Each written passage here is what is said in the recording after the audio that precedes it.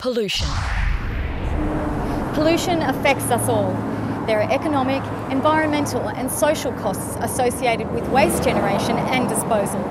It can harm the native species and their habitat and impacts on the scenic amenity of Queensland's natural areas. The pollution theme is separated into 4 sub-themes: air quality, water quality, waste and greenhouse gas emissions. Air quality is considered a measure of the purity of the atmosphere and an indicator of a community's well-being. Water quality is defined by its physical, chemical, biological and aesthetic characteristics. Water is essential to human life and the health of the environment.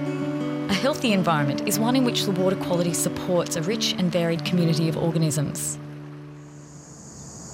Water quality in a body of water influences the way in which communities use water for activities such as drinking, swimming or commercial purposes. The waste sub-theme discusses 5 waste types: household, construction and demolition, commercial and industrial, litter and illegal dumping, and trackable waste. The volume of waste landfilled and recovered or recycled is further analysed.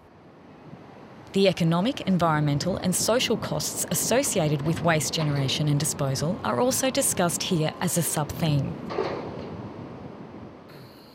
Waste, in particular litter, can severely impact our native species, mainly through suffocation and choking from ingestion.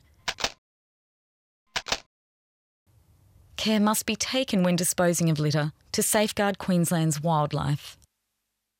Queensland's large size, combined with its decentralised population, presents logistical challenges for managing waste. Because greenhouse gas emissions cause global warming, it's important too that it be reported on.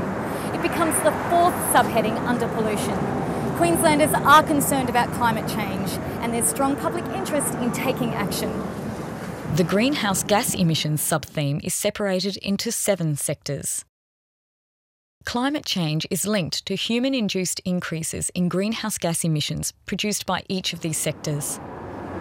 In response, both the Queensland and Australian governments have committed to reducing greenhouse gas emissions.